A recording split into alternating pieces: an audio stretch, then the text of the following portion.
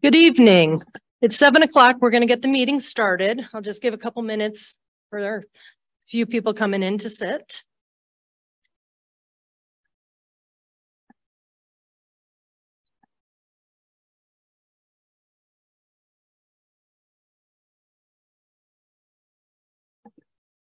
All right, it's 7 o'clock, so we'll open this annual town meeting in here. And I just want to say the resolution is available outside the auditorium when you first walk in, as well as the warning. And the warning was published in the Hartford Courant on April 4th. And I would like to ask for a motion to waive the reading of the minutes for tonight. In a second. All in favor? Any opposed? Okay, thank you. And then at this time, I'd like to ask for a nomination for head moderator for tonight's meeting. Thank you. Second, all in favor? Any opposed? Thank you. All right, I will hand it over to Chris Hoheb. Thank you.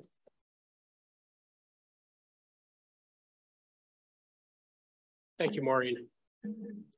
Good evening, ladies and gentlemen. Thank you for selecting me as moderator of this annual town meeting.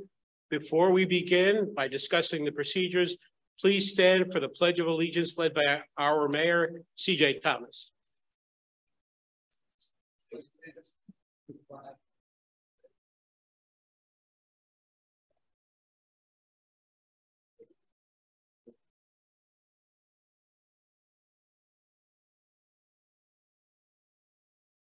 Thank you. Okay, I'll now describe tonight's procedures. Can you hear me okay in that corner? Can you hear me back there? Thumbs up, that's a good sign. Okay, your decision tonight on the town's operating budget for 2023-2024 is not final until approved or rejected by voters at the polls on April 27, 2023. Please note that voters in the referendum cannot change the budget on April 27th. They can either vote yes or no. If a majority of those on April 27th reject the budget and the number of those voting equals at least 15% of the number of registered electors, the town council will recommend a second budget, which must be lower than the prior rejected budget. A second town meeting and a second referendum is required. If the second recommended budget is rejected at the referendum, the council shall meet and shall adopt a budget for the upcoming fiscal year, which shall be lower than the second recommended budget. Tonight at this meeting, provided that there are at least 300 voters, not tonight, I don't think, you may collectively increase, decrease, or authorize an additional appropriation that is not in the recommended budget presented. Any increase, decrease, or addition of an appropriation shall require the affirmative vote of at least 2/3 majority of the voters voting on such item. Again, that's provided that there are at least 300 voters voting on the item. Any amendment shall recommend the amounts by which one or more specific appropriations identified by account number or similar designation may be increased or decreased to equal the total amount of the increase or decrease. The recommended budget reflecting any such increases, decreases, or an addition of an appropriation that is not in the recommended budget shall be submitted to a referendum. So for tonight, we have 5 items to discuss. First is that the town report for the fiscal year ending June 30th, 2022 be approved. We'll take that up in several minutes. The next is that the budget recommended by the town council for the fiscal year commencing July 1st, 2023 be approved. That number 3 is that the town of Farmington appropriate $4 million for costs related to repairs and reconstruction of various town roads and drainage systems. And then next, that the town of Farmington appropriate $16 million for the renovation of the 1928 building. Authorize the use of $7 million of American Rescue Plan Act funds to finance a portion of the appropriation and authorize the issuance of $9 million in bonds and notes to finance the remaining portion of the project. And then the last is to consider and act upon any other business which may properly come before said meeting. We will consider each item separately. To place each of these items before you, I'll call for a motion and a second. I'll then ask the appropriate town official or officials to describe the item for informational purposes. I will recognize anyone who wishes to speak on the motion before us. If you wish to speak, please go to one of the microphones that you see in the aisle, identify yourself, state your address for the record, and I ask that you keep your comments to the agenda topic that's currently being discussed. And I mention that because we have perhaps a little overlapping or confusion about the second motion, which is our overall budget going forward, and then the appropriation of 16 million for the renovation. They're two separate matters. So I just want to assure everyone we will get to the appropriation of 16 million. It's later in the evening. If you have a question, please direct the question to me as moderator and indicate whom you would like to answer it. Please confine your questions to the topic under discussion and do not enter into a debate. If the comment or question is not germane to the topic, I may rule it out of order. Okay. At the conclusion of tonight's meeting, I will seek a motion to adjourn to a referendum to be held at the regular polling places on April 27th, 2023, between the hours of 6 a.m. and 8 p.m. Okay, so the first motion. May I have a motion to move the first item contained in the warning that the town report for the fiscal year ending June 30th, 2022 be approved? Is there a motion? Moved. Second. Second. I see a second. Thank you. Any discussion, questions? All those in favor say aye. Aye.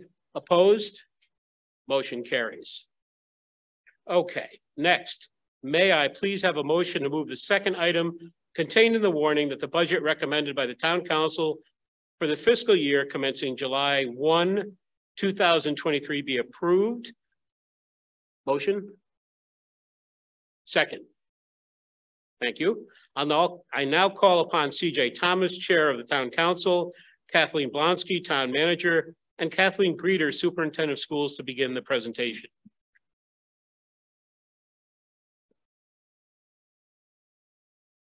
Thank you, Chris. And good evening and welcome everyone to our 2023 annual town meeting. The decisions that the town council made pertaining to the budget were based on several factors. The town's strategic plan, the 7-year capital plan, long-term financial forecasts, the current economic climate, and lastly, the state mandated revaluation. State law requires townwide revaluation every 5 years to equalize assessments at a common level so that all property owners pay what the state feels is their fair share of the tax burden. The result of our revaluation is that the grand list increased by 18.42% and real estate property grew by 20.54%. This actually shows the strength of the Farmington market. Those people who see a large increase in their property value will see a tax increase based solely on the state mandated revaluation. To mitigate the impact of this revaluation on taxpayers, the town council's recommended budget had a 0% change or a $0 increase in expenditures over last year's budget. As a result, again, any tax increase is not the result of increased spending, but is solely driven by the revaluation. The town council strives to keep taxes as low as possible while maintaining excellent services. Leading up to this year's budget proposal, the past 3 years, we've seen a tax increase average of 1.6% and an average expenditure increase of 2.84%. If this budget passes, our 4-year average expenditure increase will be 2.13%. With this budget, The mill rate would decrease from 29.32 mils to 24.21. Most taxpayers will be able to see a decrease in their car taxes, which may offset some of the tax increases for the year. A tax calculator is available on the town website. Under the town budget page, you can put in the value of your home, the value of your cars to get an individualized impact on this property tax, the proposed tax increase rate. Also, the decrease in our mill rate reaffirms our status as holding one of the lowest mill rates in the region. This slide shows the Farmington's current mill rate as compared to other Farmington Valley towns. With our mill rate decreasing to 24.21, we will still be below the other towns. And as you see, we're just widening the gap between Farmington and the next closest town. The next slide shows the Farmington current mill rate as compared to some of the other surrounding towns. Right now, we're the 5th lowest, with Windsor Locks, Heartland, Suffield, and Southington having lower rates than us currently. With our mill rate decreasing to 24.21, we should be the lowest, as none of the 4 towns in front of us are going through a revaluation this year. The annual town meeting will be adjourned to a referendum vote on April 27th. Polls will be open from 6 a.m. to 8 p.m. Absentee ballots will be available in the town clerk's office beginning tomorrow, April 18th, 2023. I will now turn the presentation over to Kathy Blonsky, our town manager, and the Board of Education, who will present their details on this budget.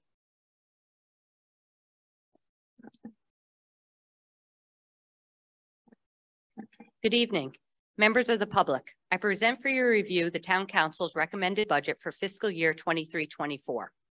This year is a very difficult budget year due to inflation and extremely high utility costs. In addition, the town has recently completed the state-mandated townwide revaluation of all real property. Because of this revaluation, there will be a large shift in the tax burden from commercial taxpayers to residential taxpayers. The town has not seen this type of shift in value in 15 years. For that reason, this budget includes 3 strategies that will lessen next year's tax impact without significantly reducing the service levels that our residents expect. Number 1, reduction of town and Board of Education expenditures. The town budget is 1.97% increase, and the Board of Education is a 2% increase above last year's appropriation. Fixed cost and current market conditions drive expenditures more than a 2% increase above current appropriations. Therefore, reductions were necessary to both the town and Board of Education budgets.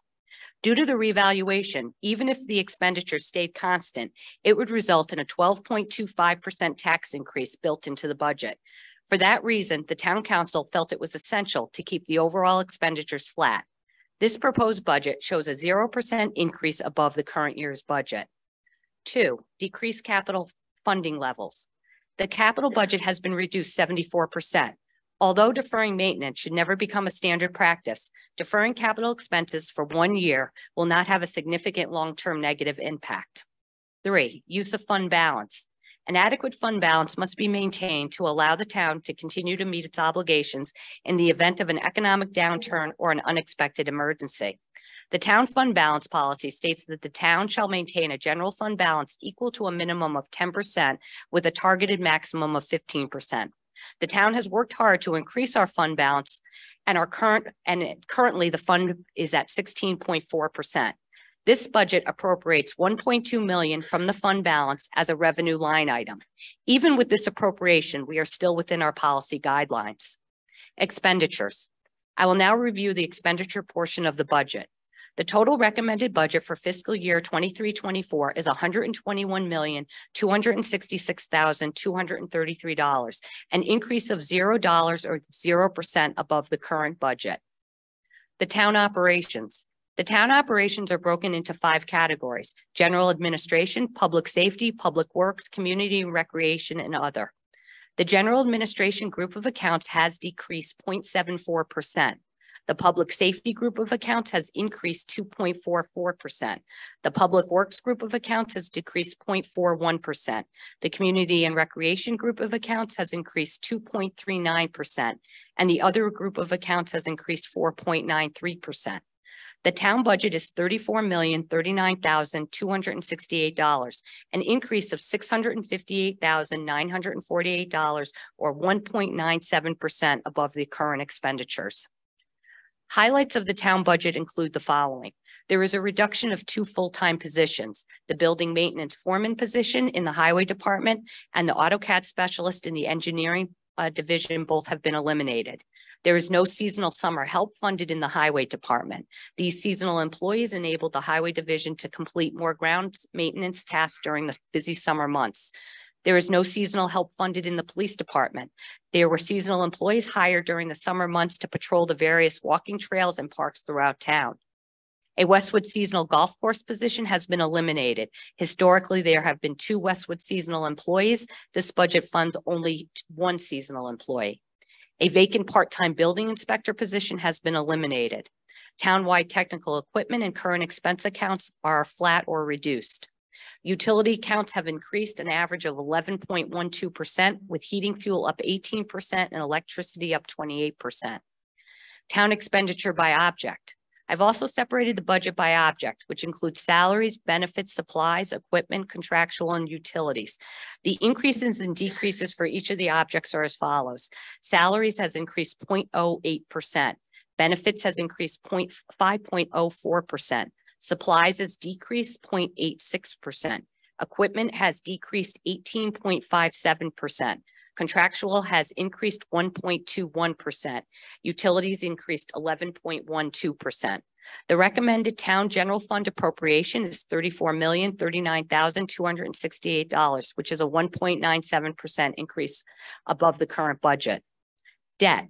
The debt group of accounts includes appropriations to make principal and interest payments on the town's long-term debt obligations. The total amount recommended for next fiscal year is $9,964,743. This is an increase of $658,087 or 7.07%. Special services. The refuse collection budget includes the cost of collecting and disposing of solid, bulky, hazardous waste generated by town residents and the town's landfill operation. This budget proposes no rate increase. The annual fee will be $268 per household. Capital improvements. The town capital budget has been reduced. Over the last 10 years, the town council has made a conscious effort to fund the capital budget to the levels established by our capital funding policy. 7 out of the last 10 years, the town has met or exceeded the capital policy recommendations and has made considerable investment in large capital projects. These projects, which have included a new high school, an upgraded water pollution control plant, fire apparatus, road improvements, and elementary school improvements, have been supported by the taxpayer. Deferring maintenance should not become the standard practice, but it will be necessary this year because of the significant increase in residential real estate values. The proposed general fund appropriation to support the first year of the capital improvement plan is $1 million. This is a reduction of $2,881,000 or 74.23%. Listed on the screen is the capital projects proposed to be funded by the general fund. Next on the screen is a list of capital projects proposed to be funded by other funding sources and not through the general fund or taxpayer dollars. These funding sources include federal dollars, state dollars, and user fees. Next, the first year of the capital plan proposes bonding for the 1928 building to be renovated into the new town hall. The town council set a total project cost of $16 million for the 1928 building renovation. This capital plan includes $7 million in American Rescue Plan Act ARPA funds for the 1928 building project. This would bring the cost of the project to the Farmington taxpayers to $9 million. The road reconstruction question is for $4 million is also proposed. The town has a history of success with road bonds. Expenditure summary. The total recommended budget for the fiscal year 23-24 is $121,266,233, an increase of $0 or 0% above the current budget. I will now call on Kathy Greeter, Superintendent of Schools, to present the Board of Education budget. Thank you.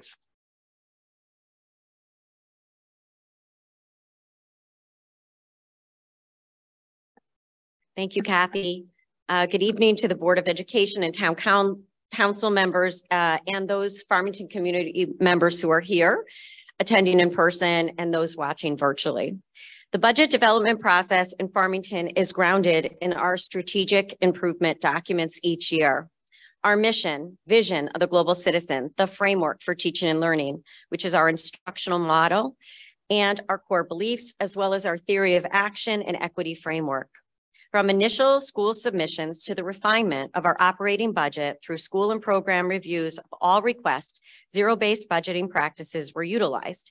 In addition, we were mindful about the need to offset costs in this budget due to the economy, as well as increased student need due to the impact of the pandemic.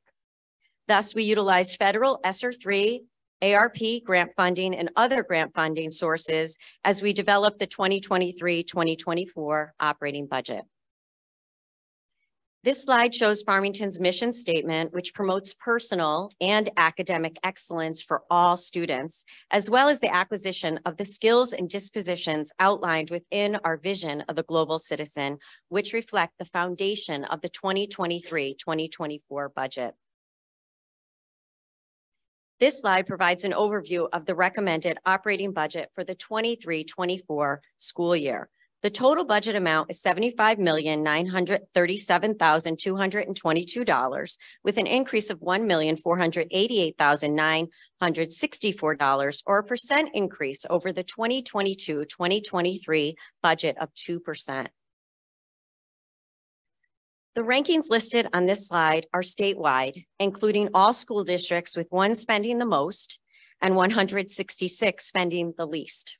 It is important to note that Farmington ranks 112 in the most up-to-date per pupil expenditure reported by the Connecticut State Department of Education as compared to all other Connecticut school districts, which is $2,170 less per pupil than the state per pupil average. This year, if our per pupil expenditure was the same as the state average, our budget would be over $8 million more.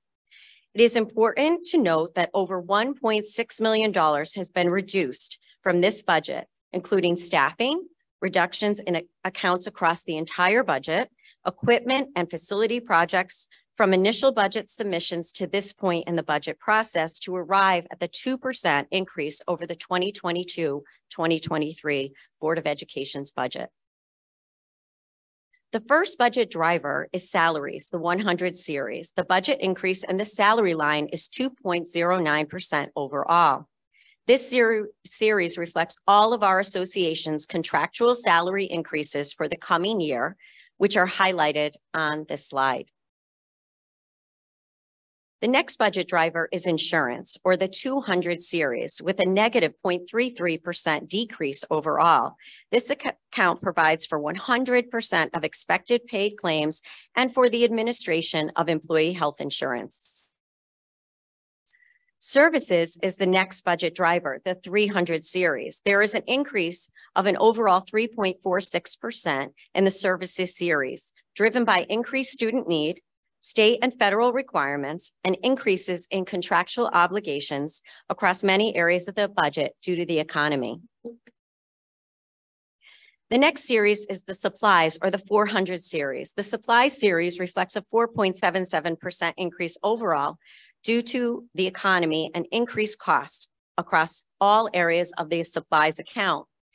These are required costs that are needed to run our daily operations, as well as supplies for educational delivery for over 4,000 students projected to attend our schools in the 2023-2024 school year.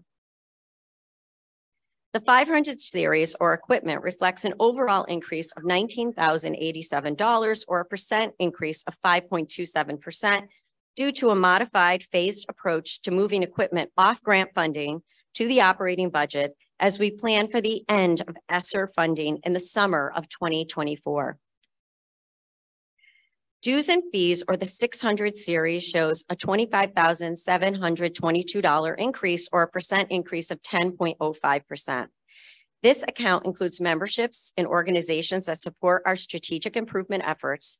This account also includes the Town of Farmington's negotiated liability, umbrella, and motor vehicle insurance for the school district. The increase is due to the negotiated and contractual liability umbrella and motor vehicle insurance. Here is a view of the entire Board of Education's recommended operating budget for the 2023-2024 school year, all of which I've reviewed within this budget presentation. At all times, our strategic improvement efforts and our financial plan, the 2023-2024 budget, are centered upon our students, their needs, and their future as self-aware individuals, empowered learners, disciplined thinkers, engaged collaborators, and civic-minded contributors.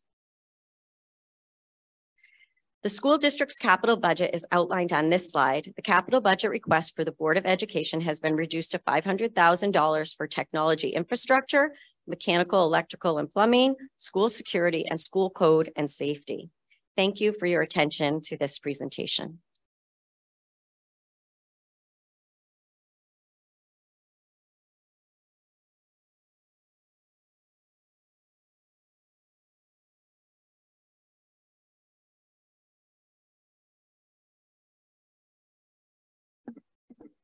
The grand list is broken down into 3 categories: real estate, personal property, and motor vehicles. The real estate account shows a 20.54% increase. The personal property account shows a 9.42% increase, and the motor vehicle account shows a 3.25% increase. As discussed earlier, state law requires townwide revaluation every 5 years. A revaluation is the process of verifying property data, analyzing economic data, and then appraising all town real estate at a common point in time. The purpose is to equalize assessments at a common level so that all property owners pay their fair share of the property tax burden. The last revaluation was as of October 1st, 2017, and the market has changed at different rates from different kinds of property since then. The property reevaluation will reflect the market as of October 1st, 2022. The result of this revaluation is that the grand list increased by 18.42%, or $699,408,112. Real estate grew by 20.54%, which shows the strength of the Farmington market. Revenues. I've broken down the revenues into 9 categories: other property taxes, license and permits, fines and penalties, interest, grants, service charges, others, Westwood's contribution, and fund balance. In summary, projected non-tax revenues are $13,864,037, or a 21.43% increase above the current year. Proposed tax and mill rate. The proposed general fund budget will require a property tax rate of 24.21 mils, a decrease of 5.11 mils. In other words, $100,000 of assessed value equals $2,421 in taxes. Based on a tax rate of 24.21 mils, the average residential assessment will see a tax increase of 9.75% increase, or an increase of $648.09 in their taxes. In conclusion, this year's budget has been made difficult by several factors, but primarily by the state mandated revaluation. One of the town council strategies to help mitigate this tax increase included keeping expenditures flat. This has been accomplished without drastically impacting services to our residents. Even though the proposed tax increase is significant, it is driven solely by revaluation rather than expenditures. Due to the revaluation, real estate values increased while the mill rate decreased. The reduction in the mill rate will lower the taxes that a resident will pay on their motor vehicles, which may offset to some extent the increase in total taxes. The town council's budget includes mitigation strategies that allows us to continue with sound financial policies and best practices. The results will not produce long-term negative impacts on our service levels or our financial positions. The townwide referendum is Thursday, April 27th at your usual location. Thank you.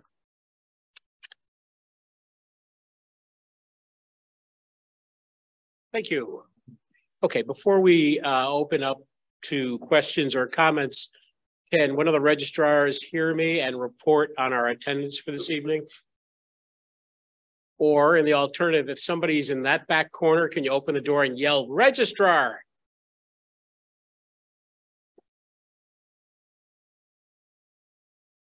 It worked. The count is 50. 50. Thank you very much. So 250 short of our quorum of 300. So there'll be no amendments regarding the proposed budget. I'll now open up the floor to any questions or comments, reminding folks to find their way to a microphone over here, right here. State your name and your address, and we're ready.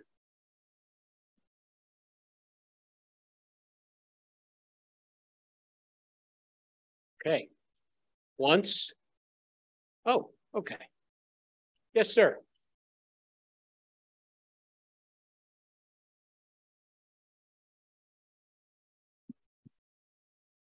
Excuse me, Pierre Gerton, 12 Henley Commons, Farmington. I just want to make a couple comments on the budget. I applaud the council and town leadership for working collaboratively to try to find a bit of a solution to hold off some of the tax increases. But if you have an average assessed home of 300,000, which is the average for the town, your taxes are going up 10% with this budget. For others who've had their homes assessments increased substantially more, your taxes are going up, in my case, 25%. The concern I have is, while we have low taxes, there's no looking past the fact that we've had a major shift in the tax burden, not only for the operating budget, but for the capital budget, for all the stuff we've bonded. Okay, the wastewater treatment facility is $60 million, the $150 million high school. Okay, there's more of that that's going to be borne by the citizens. And I think that the challenge will be even greater next year and the year after. It's disappointing to hear the stuff that had to be taken out, because in Farmington, I think we felt that the services have just been right. There isn't a situation where, you know, we said, oh, we didn't need that, or we didn't need that. We've been fairly lean. But next year's going to be tough. You can't keep taking from the rainy day fund. You're not going to have the federal grants that are offsetting some of the Board of Ed budget. Okay. And you're going to start seeing the debt for the high school. You saw the debt service there, $9 million a year. That is going to double to 18 million and change once the high school bonds have been issued. So in the next 18 months or so. Okay. So just keep that in your mind. I'm not trying to scare people, but the next several years, particularly if we have a recession, we continue to see inflation in our household budgets, this is not going to be easy. Many of us can afford it, but we have many who have limited financial capabilities and fixed incomes, and we need to be mindful of that as a community. Thank you. Yes, sir. Thank you. Someone else. Hi, good evening. Hi, good evening. My name is Jacqueline Zink. I live at 72 Lovely Street in Unionville, Connecticut. This is a question about whether to pose a statement. I have a question regarding the intersection between 177 where Claudette sits, it's 5 points. I heard the town manager speak about the roadways. And so I'm not sure if this question falls under this current town budget or the $4 million next part that we'll discuss. May I just have some clarity on that? You know, why don't we ask the question and okay, then we'll take it from there.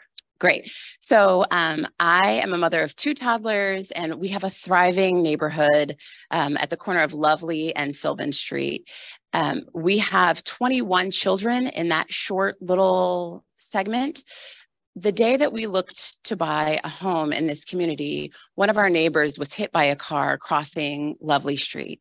And so one of the neighbors, who was unfortunately not able to be here, went to the police department, spoke with Officer Frank, who's been wonderful, Russ, the engineer. Everyone has been wonderful in responding to us. But we were also told that what we were asking for, which is a flashing light, several cars from that time when we purchased in October of 2021, we've had 3 cars up on our lawn avoiding hitting people. We've almost been hit. And so we'd like to know if that could potentially remain in the budget, just to have a flashing light crossing that street. And the second part of that is if you are leaving Claudette's Clippings, so if I could see a head nod that you know where we're talking about at the 5 points, the old fire station is to the left. If I'm facing Dunkin' Donuts, there is a crosswalk. Many of the moms, we take walks together. We love the walkways and the ability to ride in Farmington. But when you step off of the sidewalk, there's no way to enter the crosswalk. So it is, go ahead. There is a curb there.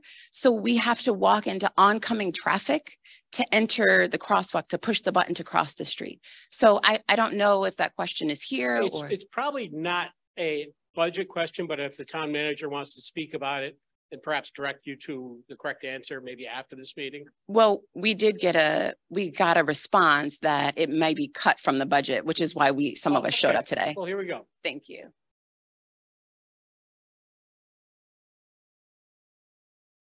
Hi. Hi. Lovely Street, as you know, is a state road. Correct. So I don't know where the information is about being cut from the budget, but I will definitely look into it for you and find out. It's not a budgetary issue in my mind. It would be more about if the state allows us to put the light in and some of the different things that go with the state, because it is a state road. And your second question, I think, is the same thing.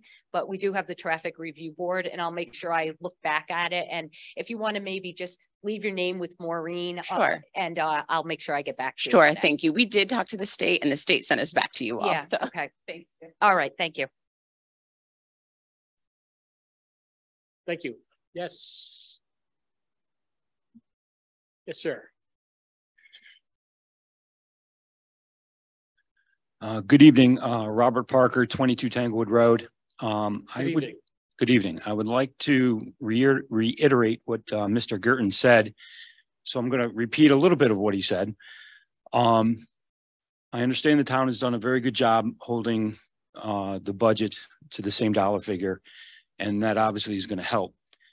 However, with the revaluation and the average homeowner's taxes going up almost $700 this year, that is just too much money for the average household to consume. That's a lot of money in 1 year. Okay. With all the prices going up, utilities, gas, food, this is just too much for people to bear. There needs to be more consideration into the average citizen and what they're paying. But also the biggest thing that concerns me, and I said this in a January town meeting, and I'm going to say it again. This town is spending money like a college kid on spring break with their parents' credit card. We have to stop spending huge amounts of money on projects that we don't really need. The $16 million for the 1928 building is just out of control. We haven't even started spending, paying for the high school. That's going to add money to it. This year, the capital expenditures, from what I understand, were cut tremendously. So we're not putting money into maintaining our town as we should. There are other projects I heard coming down the road with the elementary schools and the other town buildings that are going to have to need to be addressed because you can't not maintain buildings because they just fall apart. That being said, I think the budget should be approved. I think the money for the 1928 building should be rejected and addressed in another way. I would rather make a small mistake now and readdress the issue than make a bigger mistake spending $16 million. And the $7 million of federal funds that we can use, half of that should go into the capital expenditures. The other half should go to help the residents. You should go to the overall budget to help the residents cope with the $700 average tax increase this year. Thank you. Thank you. And Mr. Parker, we'll have a more full discussion about the school in just a few minutes. Okay. Thank you. Anyone else wish to be heard?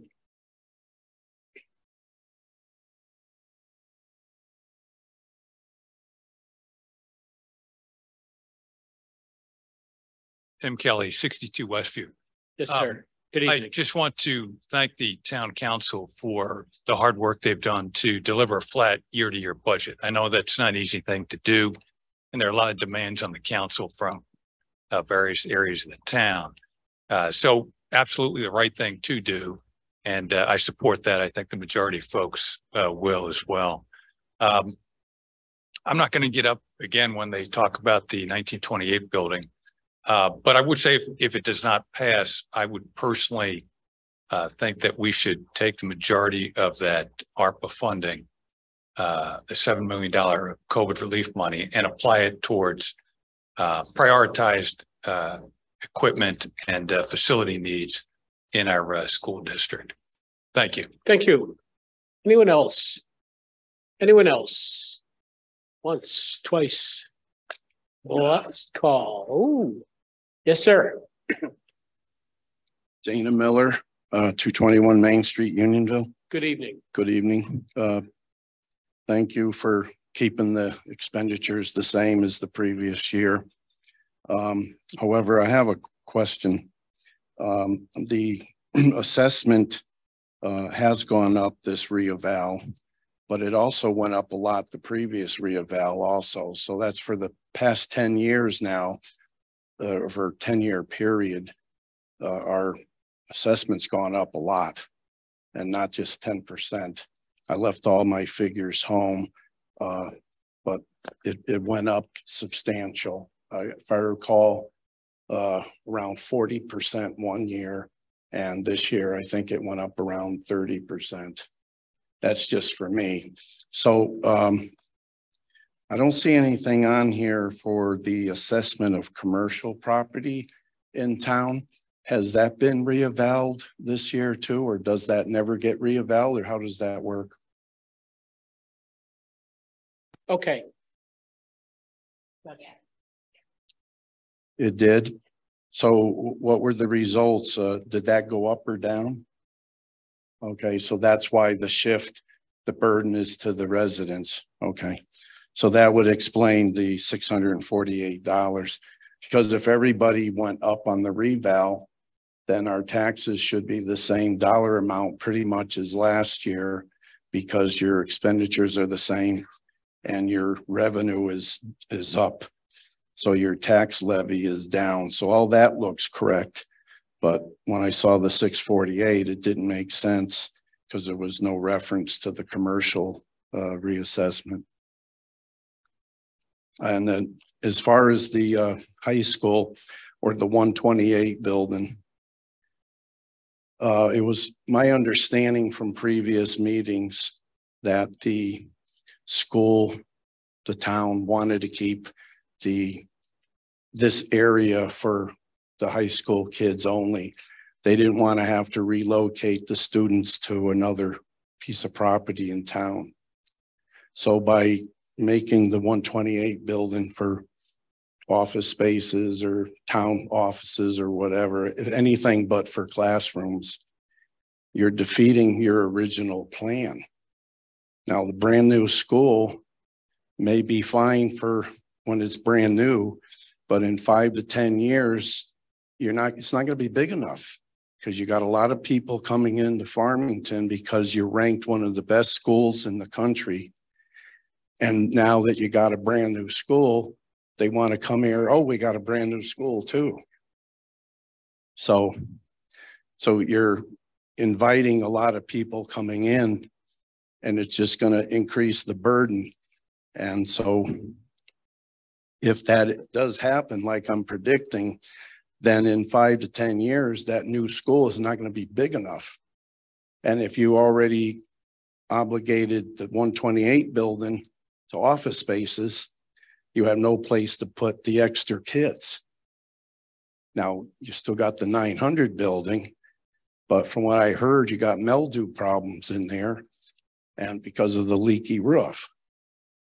And originally, it could have been a 2 or 3 story building, but you only went 1 story.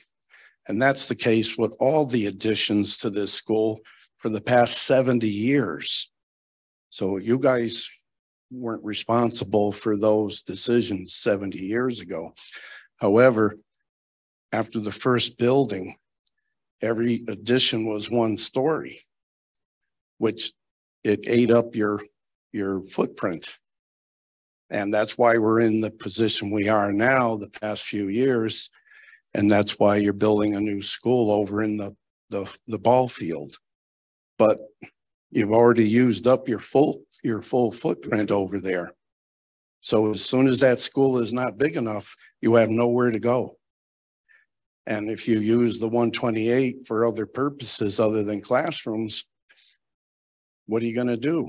Send the kids to another location?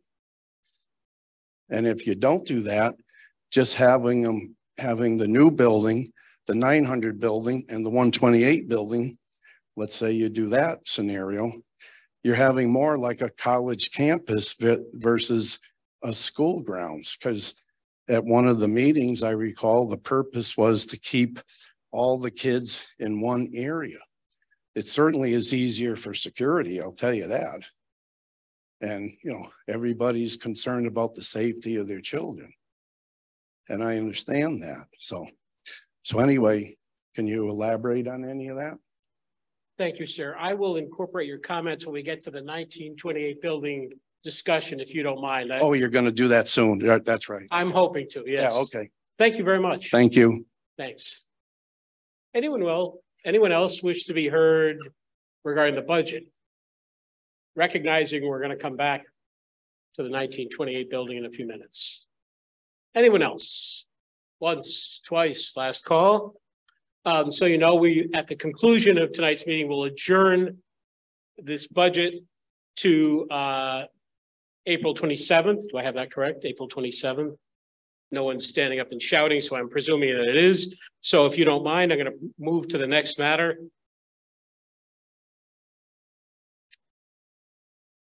Okay. Many notes, can't read my handwriting. Okay. Next, may I please have a motion to move the 5th item contained in the warning that the town of Farmington appropriate $4 million for costs related to repairs and reconstruction of various town roads and drainage systems. Do I have a motion? And a second? Thank you very much. I now call upon Kathy Blonsky to begin the presentation, and then we'll take comments and questions from the audience. Thank you.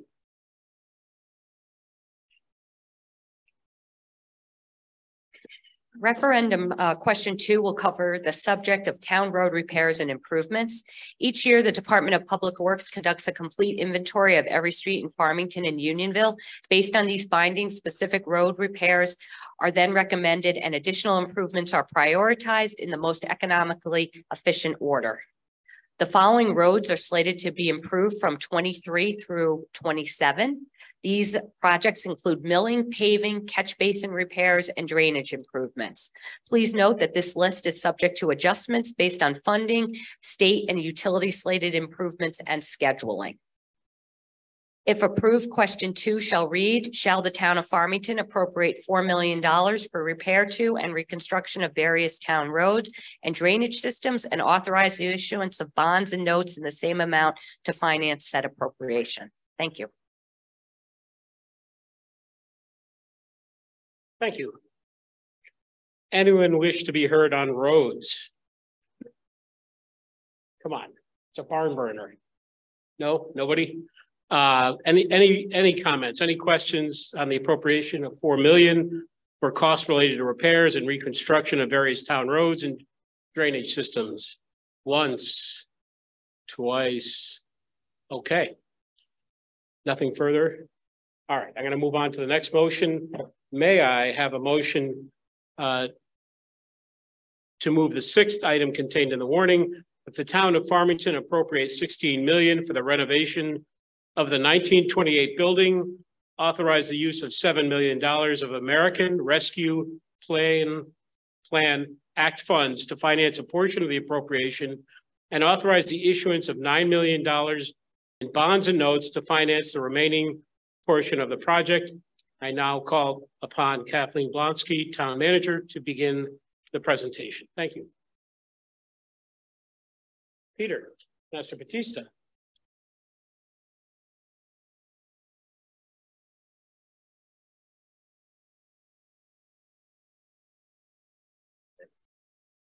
Good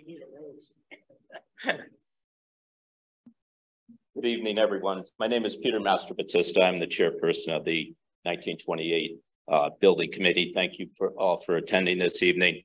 I will be introducing all of our board members here, and then after that, Kathy Blonsky, our town manager, and project manager or project architect Chris Nardi will be available for questions also. I just want to mention our committee members, myself as chairperson, Jean Barron, resident, Joe Capitaferro, the liaison to the council, Chris Fagan, the liaison to the Farmington High School project, Jack Kemper, resident, Dan Kleiman, resident, and Mike Walsh, resident.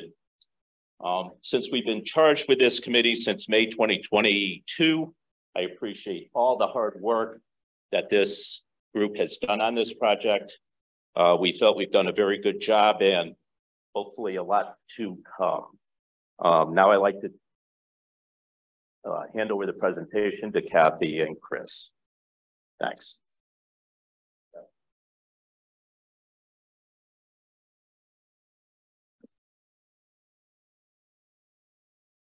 Thank you, Peter. This project includes the renovation of the 1928 section of the Farmington High School building to be used for town offices. The existing town hall will become the town hall annex for community use, i.e. the food bank, social service programs, additional town storage, and an expanded regional probate court. As a result of a successful referendum, a new Farmington High School is being constructed adjacent to the existing high school. As part of that project, the majority of the existing high school is slated to be demolished in the summer of 2024. The 1928 section of the existing high school is considered a landmark by many residents and visitors to Farmington. For that reason, a townwide survey was conducted in the spring of 2022 to determine if there was support from the community to retain the 1928 building. The results of the survey indicated 77.8% of the respondents supported retaining the 1928 building. During their discussions, the town council determined that this project should be done in conjunction with the new Farmington High School project for several reasons. First, when the existing high school is demolished in the summer of 2024, 2 of the 4 walls of the 1928 building will be exposed to outside elements and need of masonry repairs and restoration. If the town does not undertake the project in conjunction with the demolition of the existing high school, the town would need to build temporary walls and make structural modifications, which would be costly and would eventually need to be removed for permanent walls. Second, using the $7 million in ARPA funds would significantly reduce the cost of the project to Farmington taxpayers, but those funds must be committed by December 31st, 2024, or those funds must be returned to the federal government. Lastly, doing this project in conjunction with the new Farmington High School project will result in cost savings and synergies with site work, utility, paving, and landscaping work. It was determined that if the 1928 building is to be saved from a financial and structural standpoint, both projects should be done in conjunction with one another. I will now ask Chris Nardi from Silver Petrocelli Associates, our project architect, to review the project design and cost estimates.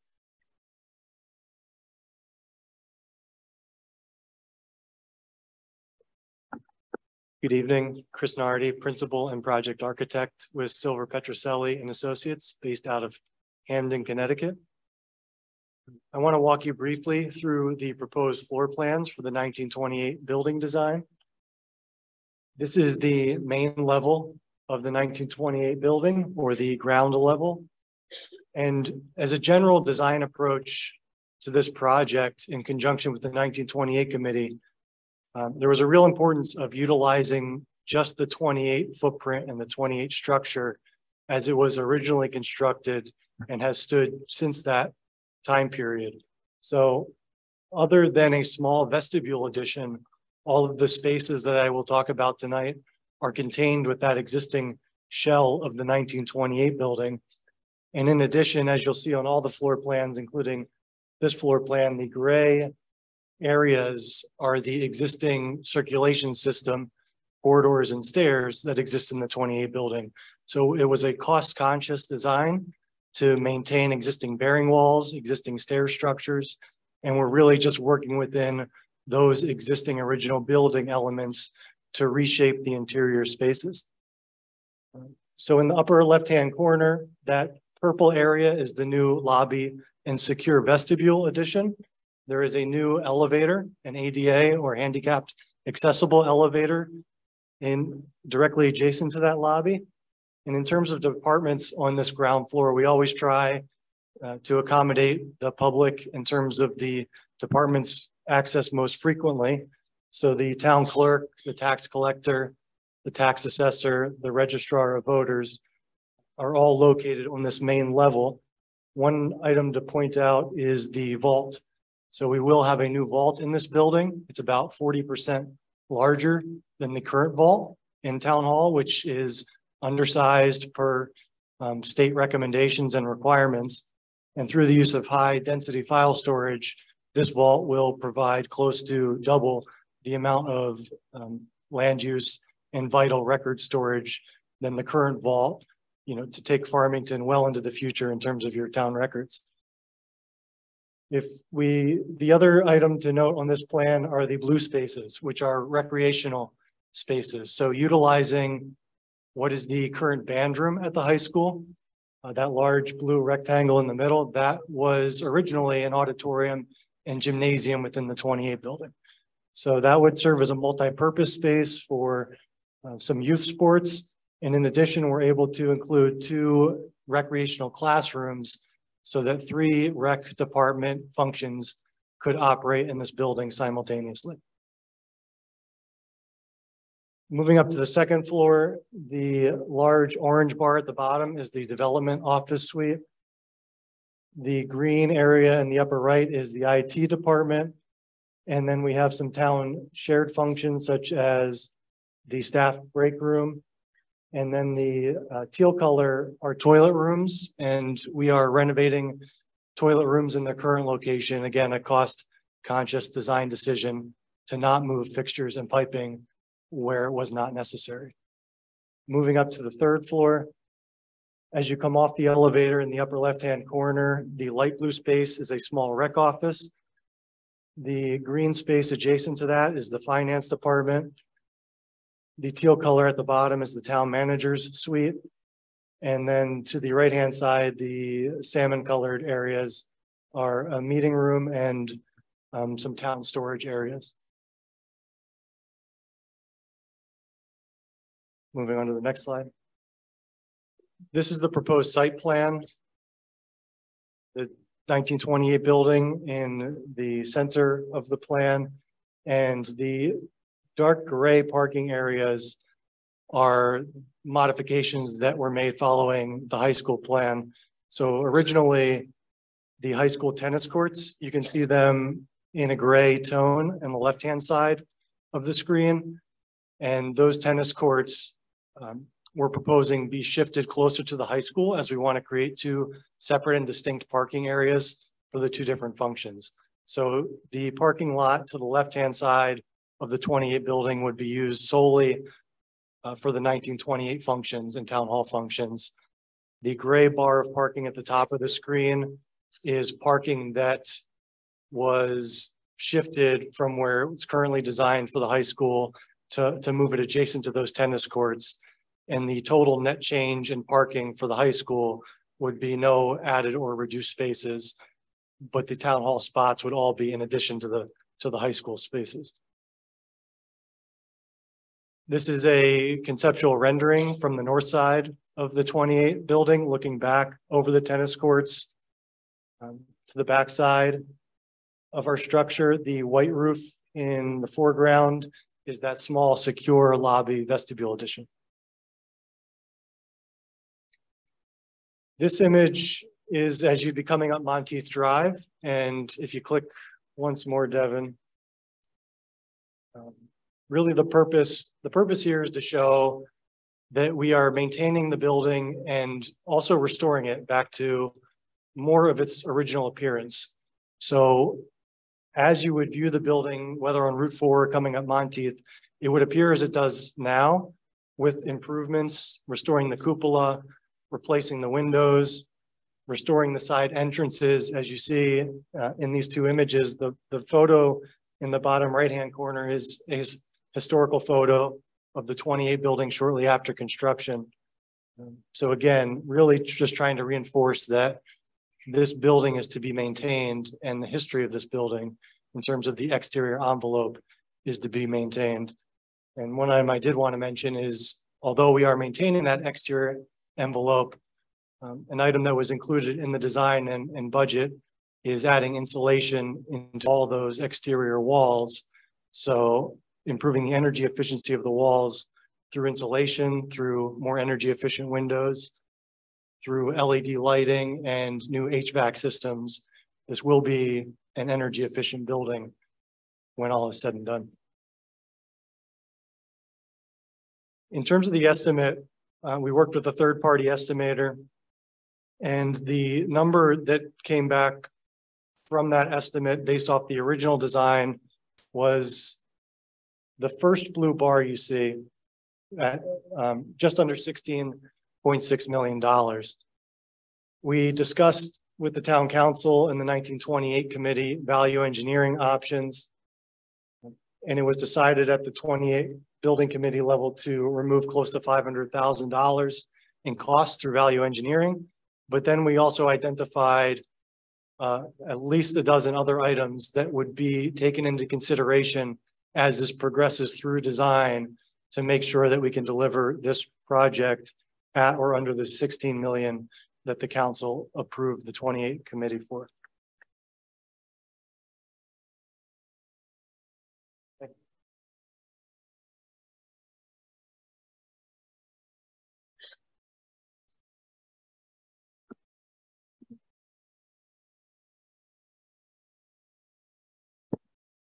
As you can see, the total project budget is $16 million.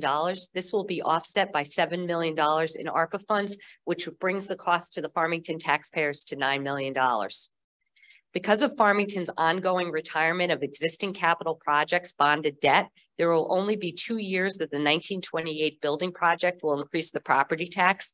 For example, a homeowner with the average assessed value of $301,455 is estimated to be $44.96 in total, averaging $8.99 per year for the first 5 years of the bond. In the remaining years of the bond, there will be no incremental increases to taxes due to the 1928 building debt issue, as the required debt service is absorbed by the retirement of old debt. The referendum is anticipated to take place on April 27, 2023. If approved, the design development phase will begin in the summer and progress through the fall. After that phase is complete, the construction document phase will begin and last through the winter. Bidding will take place in the spring of 2024, and once a general contractor is selected, construction will begin in the summer of 2024 and will be complete in the spring of 2025. The referendum question is shown on the screen, and the referendum will be held on April 27, 2023 at your usual polling place. Thank you.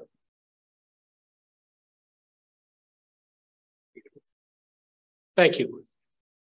Anyone in the audience have questions or comments regarding this? Yes, sir. Right here.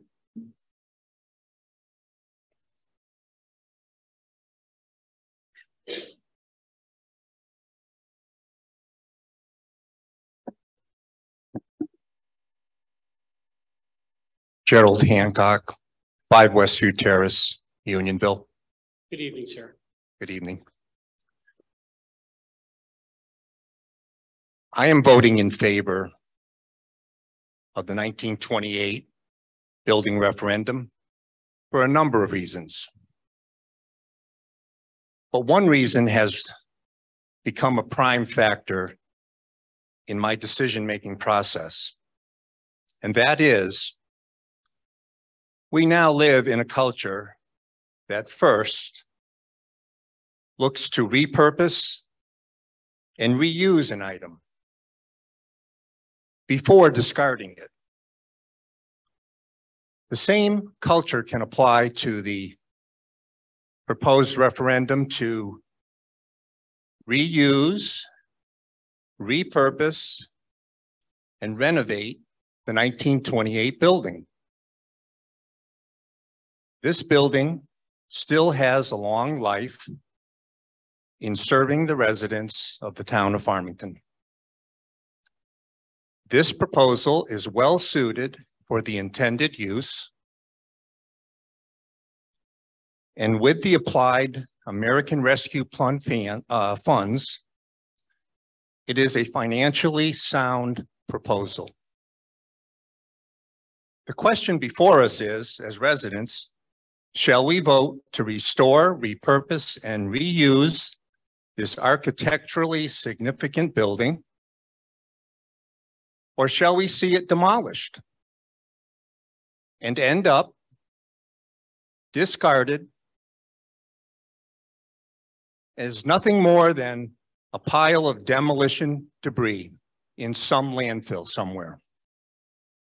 Unfortunately, these are the only two choices we have before us in this referendum. Should the referendum not pass, the town council has clearly already stated that the 1928 building will be demolished. I want to reiterate the consequences of that to our voters. A failed referendum automatically results in the 1928 building being demolished, gone forever. Please don't let this happen. I urge you all to go to the polls at your polling location on April 27th and vote in favor. This magnificent structure has withstood the test of time for nearly 100 years. The proposal and the savings to proceed at this time far outweighs the cost of any future building use that may be required for the same purposes that this proposal has. Might I point out to the citizenry that we can recall some of the defeated proposals in years long ago, maybe not so far as that, but in the 1990s, we had an opportunity to purchase a building here in town, which could have served as our town hall. Our police department could have been located there, central to the town. It's the Bridgewater complex right across from Toro Loco. For somewhat the short-sighted views that may be presented here, it was defeated. And we are now still faced with that proposal. And we did build a necessary FPD and senior center, but at a much increased cost.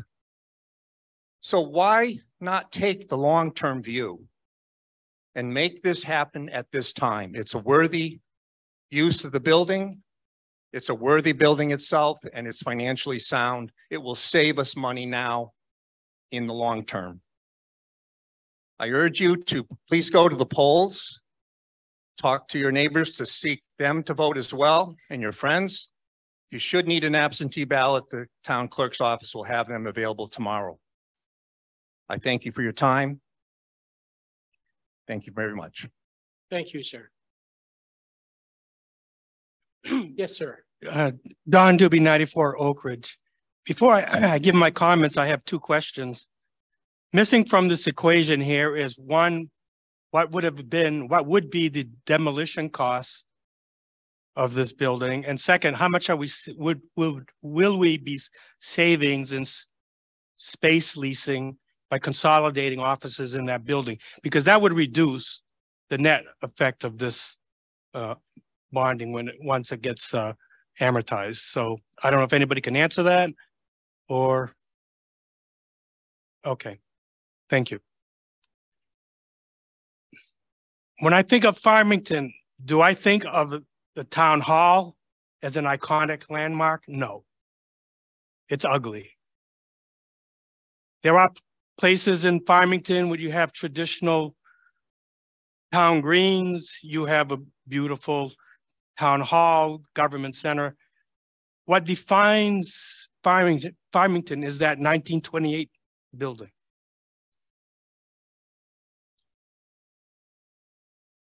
Where I come from in Maine, along one of the major rivers in Maine, nothing but textile mills, 150-year-old.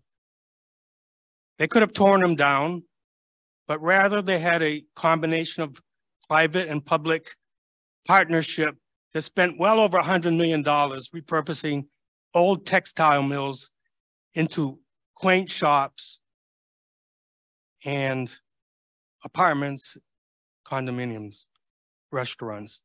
If a small, not so affluent mill town in Maine can spend that kind of money, I should think here in Farmington, we should be able to preserve an iconic landmark. That said, let's discuss financing real quickly. It would be foolish to pass up on $7 million of use it or lose it funds, right? I mean, if you don't use it for this, whatever useful purpose is there? On the other hand, personally, I have a difficult time with use of ARPA. You have to look at the history of it. The Congress passed on a party line vote $2 trillion of funding, which has led to the largest inflation in 40 years. All of that $2 trillion was borrowed, added to the national debt, and all of that will be passed on to our children and grandchildren. They will never, ever reach our standard of living because of reckless spending in Washington, D.C. So I'm having a difficult time reconciling my support for this project with the use of ARPA funds, which I believe never should have been passed in the first place. So in summary, I support the project. I have some reservations about ARPA. It would be foolish not to use it, but I think the residents of Farmington have to keep in mind what sacrifice the American public and our future generations are making in using these funds multiplied 300,000 times across the country. Thank you. Thank you, sir.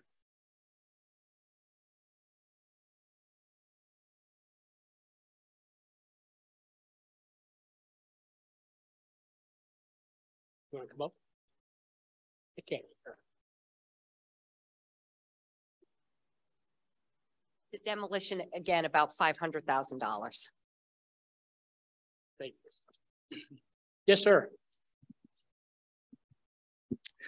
Hello, everyone. It's nice to see you here tonight. My name is Tim Labouthier. I live in Unionville. I am a lifelong resident, as well as my parents and family, of Unionville and Farmington.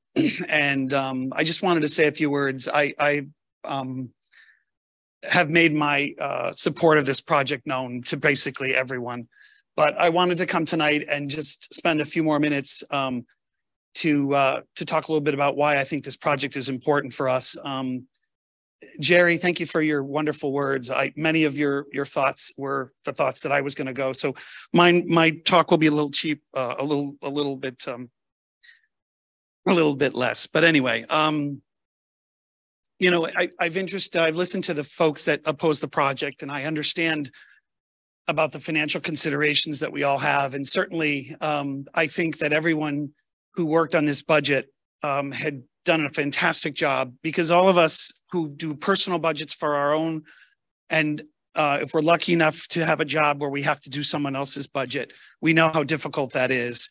Coming in at zero expenses in a budget with millions and millions of dollars is a really difficult process, and I just commend everyone. I know there were a lot of people beyond this that worked at the town hall that had to make sacrifices for this budget, and for those of us who work on budgets, we know that. So I just commend all of you for the work that you've done, and it's a good budget. I think when it comes to the 1928 building, I think we have to, like any other thing in our life, right? We have to say, well, is this a good investment? Is this a good idea? You know, why do we really need to do this? And I think this project and the committee who worked so hard kind of proved that to us. I mean, we look at this project and we know, let's say it's a pretty solid building, right? It's been around for 95 years. it's withstood the test of time, and we know they don't make them like that anymore. Towns across the city and the nation are rehabbing classical architecture. We know that this works for everybody else. We know it has worked here for us as well.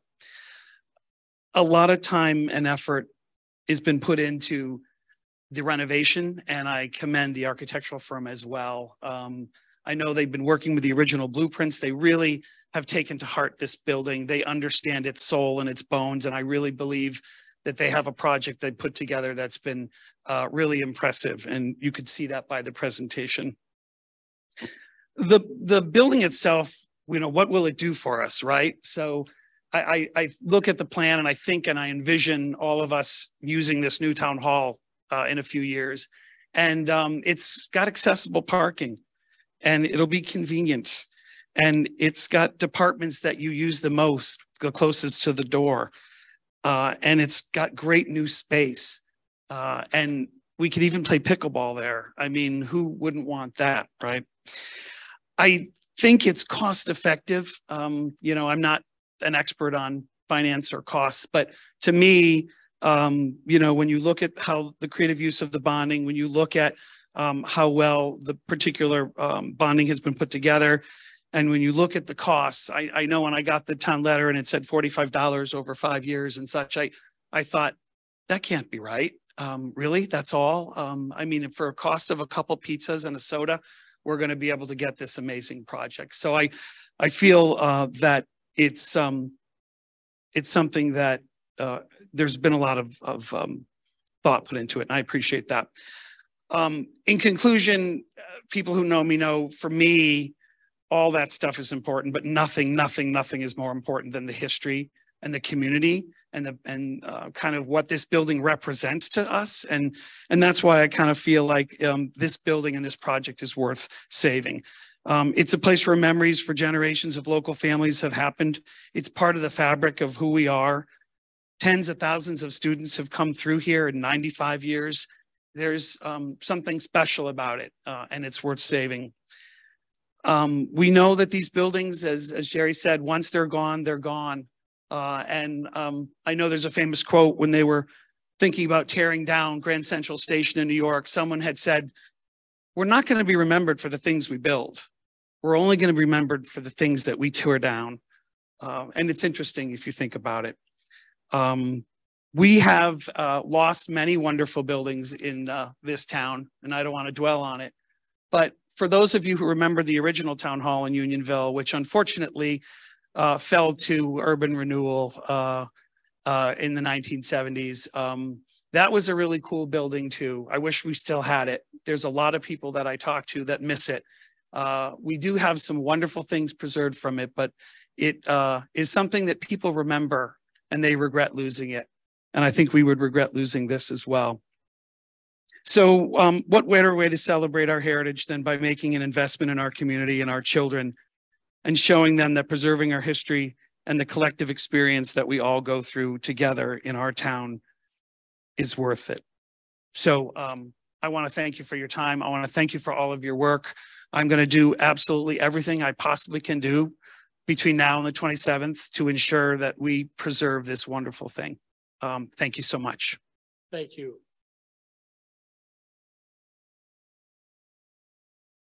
Good evening. Good evening, everybody. Good evening.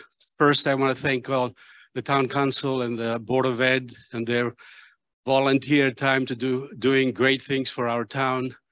We really appreciate it, and we're also thanking the administrators for great doing in bringing in zero budget increase, or both of you, to accommodate less of a pain to the taxpayers, especially those of us who have real estate property. In my case, I have 3 different properties that I'll be paying a little more, but I'm here to actually tell you that I'm in support of the renovation of the old building, the 1928 building. It's an architectural delight. Speaking as an economist, if you do a cost-benefit analysis, I can guarantee you the rate of return on this building renovated is going to be very high, because we're talking about paying out of pocket in a sense. About 60% of the cost, the rest of it is paid by federal funds. And if you incorporate the use of the building, what is planned for its use and freeing up other spaces for other purposes, the benefit is going to be much greater than people realize. More importantly than anything else, as the previous gentleman have stated, and by the way, I forgot to tell you my name, Dimitrios Gianaros, 56 Basswood Road. But as the previous gentleman indicated, this is one of the buildings, one of the very few buildings in town that stand out as people drive on Route 4. It is, you look up and you really feel proud to be part of this town. It is a building that should be maintained. There's not much on this side of town that stands out as this particular building, the old high school, does. So I'm 100% in favor, and I call upon all the town residents to vote in favor. This is a real good long-term investment. Thank you. Thank you.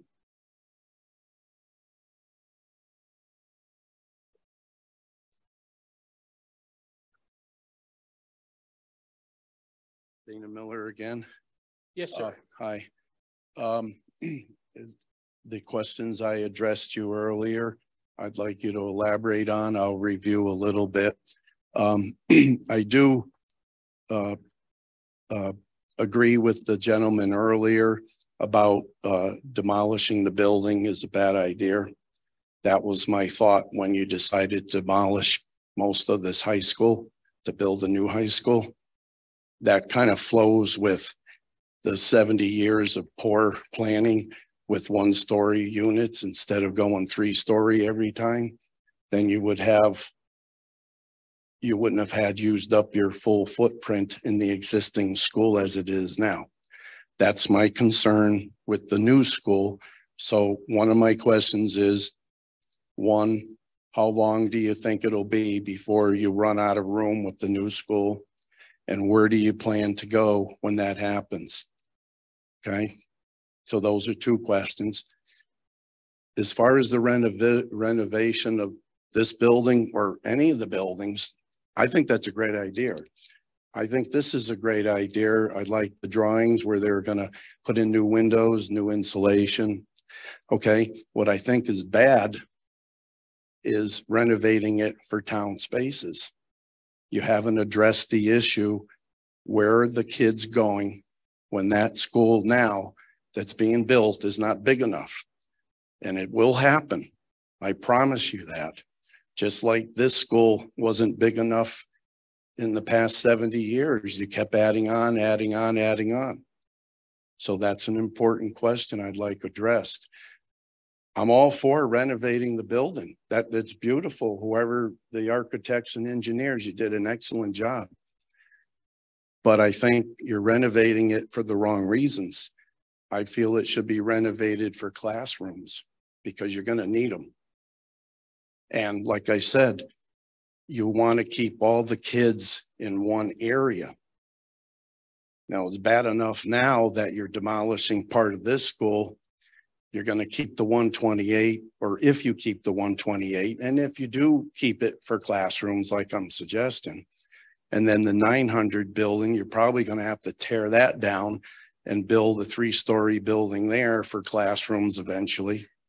So basically what you're going to end up having in the future, this is what I'm foreseeing, instead of having one big building like the school has been for the past 70 years, you're going to have 3 separate buildings for the students.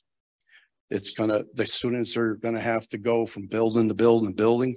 The janitors are going to go from building to building, just like the janitors now have to walk miles and miles every night just to do the repairs and maintenance here. They're still going to have to walk farther. Now they're going to have to walk outdoors to go to another building. Sir, let's see if we can answer your question. I think Okay. specifically, my notes reflect when do we anticipate that the school will run out of room is the first one, Yes. correct? Yes. And then the second one was, and where will they go? That 2-parter? Yeah, Yes, kind of. okay, so Board of Ed, any projections, numbers, you want to come up? answer this man's question, and then we'll take other questions or comments.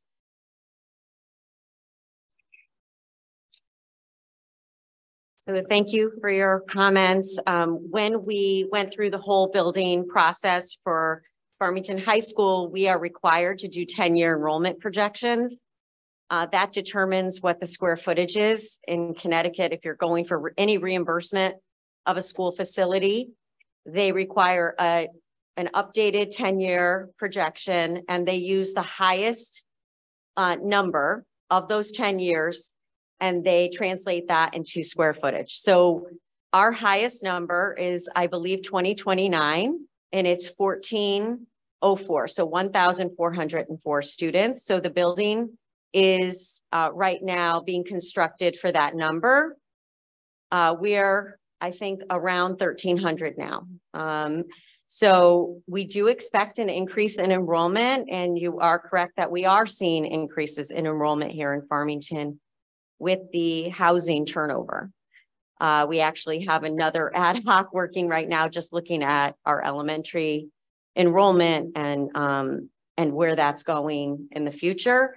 And obviously that would have an impact on the high school.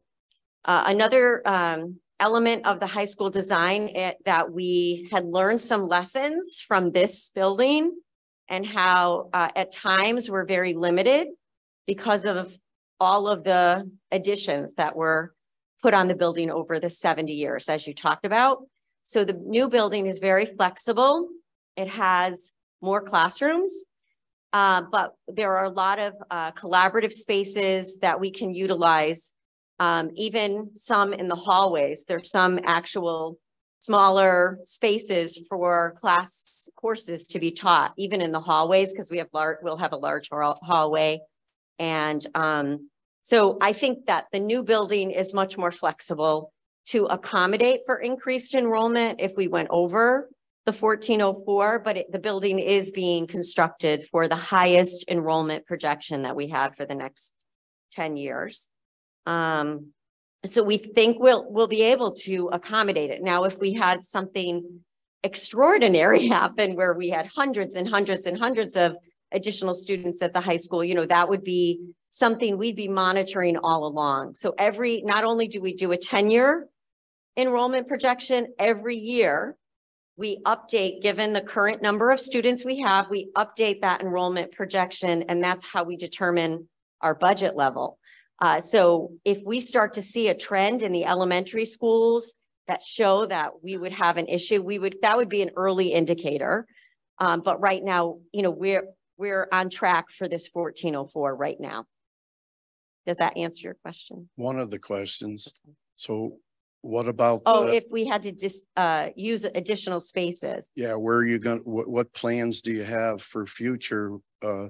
Are you going to use the 900 building for classes, or are you going to use I thought the 1928 building was going to be used for classes. At least that's what I was told in the beginning of all the planning, and even through COVID, and even when they finalized the planning, it was still deemed either classrooms or demolish. Okay, the point of using it for some other purpose was never brought up, that from what I was told. Like I said, I think renovating is a great idea, and you're getting some federal aid. That's a no-brainer. But I just got a gut feeling that if you do that for the town offices, you're gonna run out of room with that new school, and then you're gonna have no place to go here for the extra expansion. And I'm not talking just the next 10 years. We got to think the next 20, 30, 40, 50, 60, 70 years, because that's what the poor planning for the past 70 years has created a problem for us since I first moved here in this town. It's very difficult to do projections beyond 10 years, you know, and we do have an outside person doing those projections. They would probably never go beyond the 10 because there are all kinds of factors that happen. I mean, during COVID, that's a very unique situation we hadn't ever dealt with before. And we're seeing enrollment shift a little bit because of housing turnover that I don't think we may have experienced if we didn't have the pandemic. In my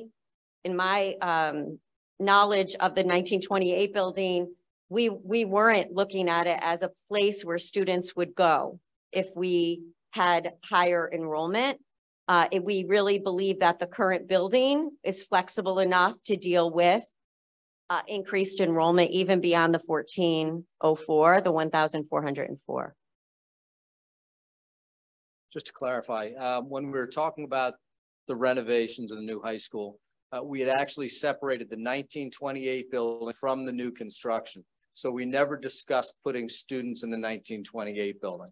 Discussion was that this building would accommodate the students, and as the superintendent was just saying, for the foreseeable future and what capacity that would be. When we had the high school referendum, we specifically did not decide what the use of the 1928 building would be. That's why we created our 1928 building committee to look at the best use for that. So that's what we did. And it was determined the best use was for the town hall properties. It was never going to be for students, just to clarify. Well, I was told by someone in the town that it was considered as a possibility, and just common sense. Throughout our discussions, again, that was never part of the discussion. You got three buildings. You know, you got the new school that's going up. You got the 900 building, which you haven't said what you're going to do with that I'm yet. going to I apologize, but I will interrupt just for a second. The purpose of this new structure was some of the things you're discussing that we couldn't do with this current structure. That's why we're building a totally new building. But I appreciate all your thoughts on that. Yeah. So what do you plan to do with the 900 building? And also, when you do, I'm saying long-term, let's think long-term here, okay? I know you can only go 10 years at this point, but long-term, that new school, even with the little variations you said you have, eventually it's not going to be big enough. So where do you plan to go when that day happens? That's a simple question. I'd like a simple answer. I understand. The discussion tonight is based on the 1928 building. And the answer to the 1928 building is that's going to be used for town hall. On the town's website, you can look at all the plans and the descriptions for the new building of the high school, which includes the 900 wing, which will be used for different administrative uses. But that's a separate question from what we're talking about tonight. Tonight's discussion is the 1928, but we'd be more than happy to talk to you offline on that, because we're trying to just focus on the 1928 tonight. But we can certainly talk about the but it is a part of the original school that you're changing. So the point I feel it's important, whether you want to just address it to town space or not. It's good to have town space if you need it, yes. But my question I stated earlier is, at the meetings for the school, they wanted to keep the students in one section. And when that new school is not big enough, then you're going to have to move them to either the 900 building or some other building, or make another building somewhere. All I'm saying is they wanted the land here for school. That's what I'm trying to say. Yeah, I appreciate and that. Now if you utilize that for other purposes, when the day comes that new school is not big enough for the students, okay, then you've utilized the 900 building for other spaces. This 1928, if it passes, you're using that for another purpose. Where are the kids going to go? They don't want to relocate them to another part of town. That was stated during one of the meetings for the school. So please answer that question. I think it's a simple question. Where are the kids going to go? Can you please answer that? Where are the kids going to go? Yeah, when that new building is not big enough. Well, we haven't heard what buildings are you going to put the kids in? So I'm the moderator. Please don't talk over me. The thing you have to recognize is we have projections about the population. The current school looks like it'll accommodate it. For about 10 years, he said. That's a good enough answer for me. And your other points about the use of the building, we understand those points. I think if you have something new to offer to this discussion, I would just like an answer. What ideas do they have planned for 20 years, 30 years when that school is not big enough? I don't think there's any evidence yet that you've offered that it'll be undersized. So Let's not Well- project to 50 years or 100 years. In the I past, probably won't be around, maybe moderator for another 2 or 3. well, but- I hope you are. You're a great moderator. I Well, thank remember That's very you. kind of you. I but remember you from the I past think we 40 understand. years. You've raised some good issues about the future. I think everyone has heard it. Now, if there's something else, a question, Why don't they have a response and answer? sir, I'm going to ask You're you to avoiding go it. away from the microphone in a moment. I've given you an answer. I'm going to be impolite. If there's somebody else that wants to, And the gentleman earlier had a good point, you know, why tear down a good building, Okay. but yet you're tearing down a good school. Instead, you could have just renovated part of it at a time and brought it all up to 3 stories, and Right. you would have plenty of footprint right here where the existing school is. instead of a filibuster though, right now, why don't I give someone else an opportunity to speak? All You've right, spoken now twice fully. I'd like a response sooner or later. If you can't give it to me today, where Okay. are you going? Deal. You got to have future plans. Great. Thank you 'Cause very much. Not just 10 years. Yes, sir. Hi, I'm Barry Aguado. I live in 36 Westview Terrace, right down the street from Jerry. And we've talked about this a lot, me and him. We're both for it. And one of the things that I think about is that if they do tear down this building, you know, which we hope that they don't do, or make that happen, I feel that eventually they're gonna have to build a new building for the town hall because it's too small. And that's gonna be much more costly than the $7 million. Could be $150 million for all I know. So that's the point that I just want to put out there for people to think about, that you do something now and you could be saving a lot of money for the future. And they're also using, they're creating a gymnasium for the people, for the community. And I think that's another interesting idea. And maybe a lot of events will happen in there for everybody. And that should be thought about as well to all the people in the town. So I believe that the townspeople should vote to save the building and reuse it and renovate it for the town hall. I'm done. Thank you. No, thank you. Thank you. Yes. Your name, address, please. Good evening. Good evening. My name is Jamie Johnson. I live at 17 Cope Farms Road. I'm so glad I came tonight. I am obviously unprepared with my notes, which makes me a little bit uncomfortable. And as Kathy Greeter knows, I'm more used to talking with 1st and 2nd graders than adults. But I just wanted to say I am wholeheartedly in favor of restoring and keeping the 1928 building. I can't imagine driving on Route 4 past this location and not seeing that building at the top of the hill. It is iconic. It really is. I think it'd be a big mistake to take it down.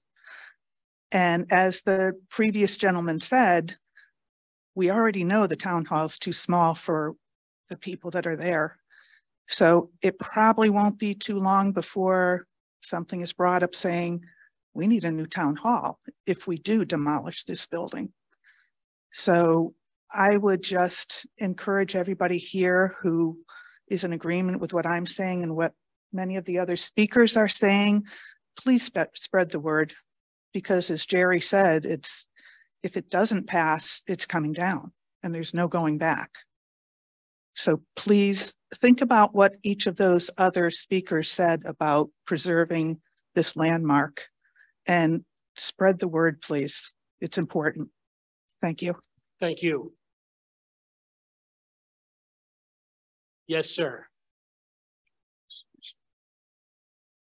Pierre Gerton again, 12 Henley Commons. You know, I appreciate all the comments of those this evening. Obviously, for those of us who've lived in town for a number of years and many here longer than I, we've had, you know, obviously the original 1928 building is kind of this iconic structure up on the hill. And while I can appreciate that, as many of you know, as I've spoken at these town meetings before on various issues and have generally been supportive of almost every specific budget and or referendum that's come forward, I tend to take a look at this from the number side.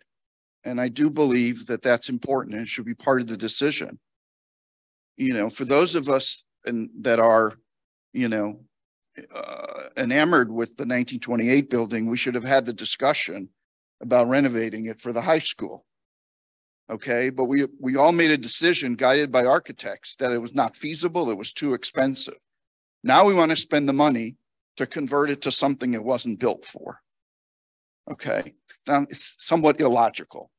Okay. And while I understand it sits up at the hill, you know, in a way, I kind of would like to think that our $150 million new high school can be and should be something iconic and something that should make us proud. Okay. Gentleman earlier didn't get a particularly good answer to his question. Fairness, it's probably a question that's not able to be answered. But I have a concern. The high school campus should be the high school campus.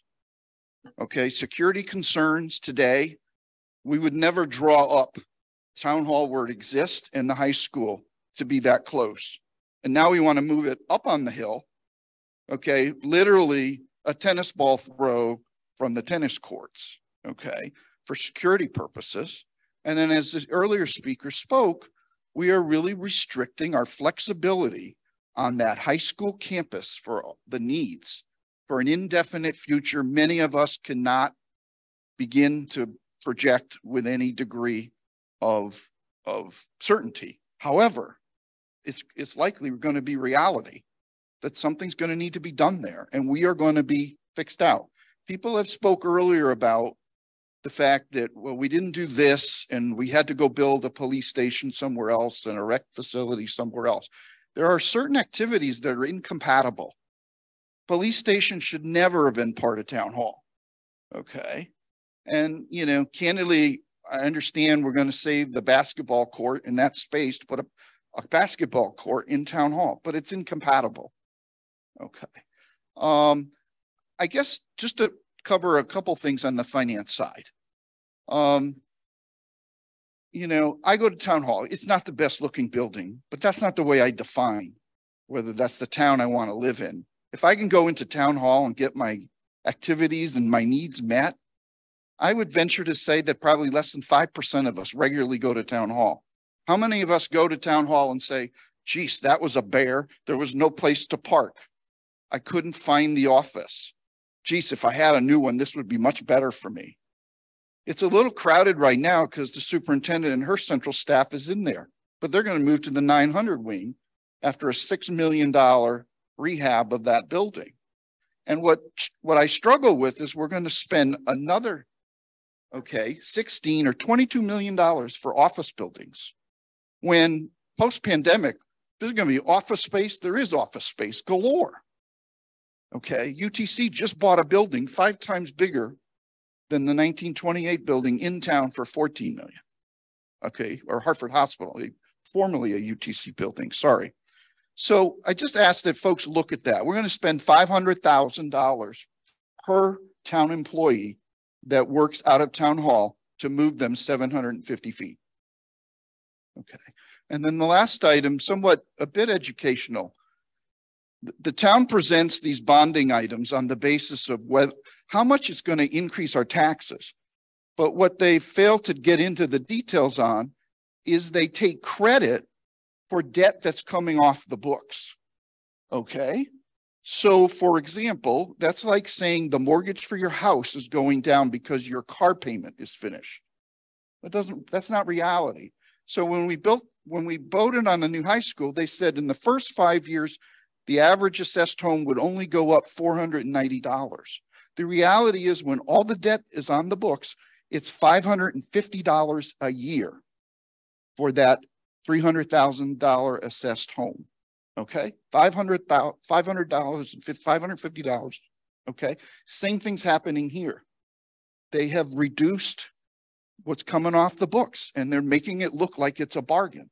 There's no way we could have bought a high school for $500 per taxpayer for a 5-year period or for the first 5 years of the budget. So just kind of keep, and the last item I want to share is that we got all kinds of competing needs. I lived in this town since 1991. Replacing the town hall, other than the Greenbrier or whatever that building was, never been on the capital project. It's never been a need. It hasn't been for the last 10 years. It's not on the capital budget. So here we are, recession, inflation, extraordinarily high construction costs, highest interest rates in 15 years. We're going to spend something on it that we never planned to spend on it. We never had a need. But we have a capital budget right here planned for the next 5 years, 17 million next year. 15 million is deferred heating, ventilation, and upgrades at each of our schools that have been identified for the pandemic, and yet we're still not getting to it. Okay, we could have spent this same 16 million in the ARPA funds to get that done. So these are choices, and that's all I'm trying to point out. We'll respect whatever the vote is. I just don't think this is the right project in the right place, notwithstanding, obviously, the nature and the history behind the building. Thanks for your attention. Thank you, sir.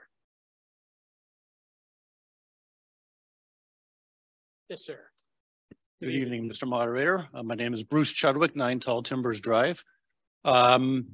I want to come down, first of all, thank the building committee for working on this project, the 1928 building. That's one I want to speak to. When I first heard about that and heard about the plans going forward and trying to renovate this for the new town hall, I too was skeptical. I was thinking about the dollars that were involved, thinking about what we need to do to open up the new high school, and maybe we should just wait until that's open, make sure we're done with how much we're going to spend there before we figure out what we're going to do with this building.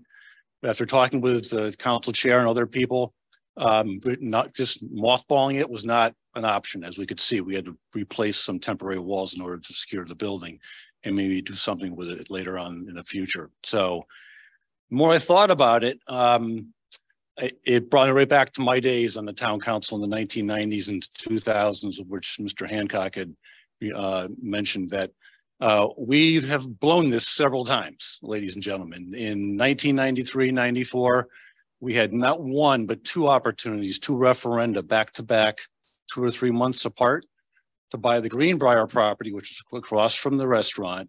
We're right in front of the Goddard School now, and all the property where Anthology is, that was for sale for $2 million. We could buy all that land and that property. That would have been our town hall. Voters said twice no to that proposal, so it went away. Fast forward 8 to 10 years later, we're working on trying to get the police department out of the little town hall because they were just overgrown. There was not a proper facility for the police department to be in. So we ended up going to referendum in November of 2000, and the voters approved that and the community center that are now handsomely built on New Britain Avenue. So that we got through that and made those improvements. Then as part of that process and thought process, we started thinking about the existing town hall. I think the town council almost put together a building committee at that point in time, headed by Jerry Haviland, former town council chairperson, to renovate or expand that building and make it into something that we could be proud of as a town. Tough times economically back then, and that just didn't get any legs at all. We just mothballed that entire process. So it's all simply gone away, but the problem has not gone away. It is not a sufficient town hall for our town employees and our volunteers who volunteer for boards and commissions that go there and serve all of us as residents of the town. We need to do something, and we need to get this done now.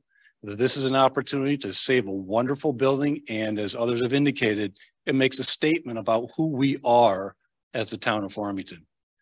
That's what we need to focus on, is that particular issue. There are beautiful town halls in this state that have been converted from school buildings. Go to Simsbury. Belden School was an elementary school. It's where I grew up.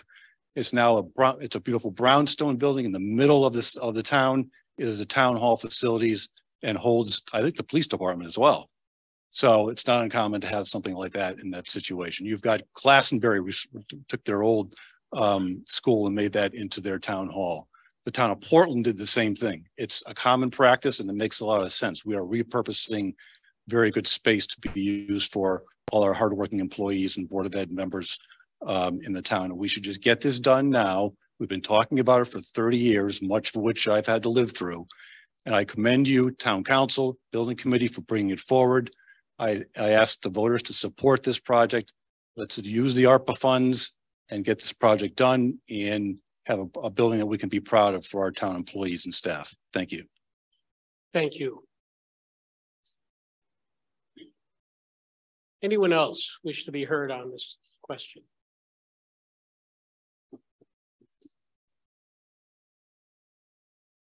So one statement and one question. At this point in time, you have no plans for beyond 10 years.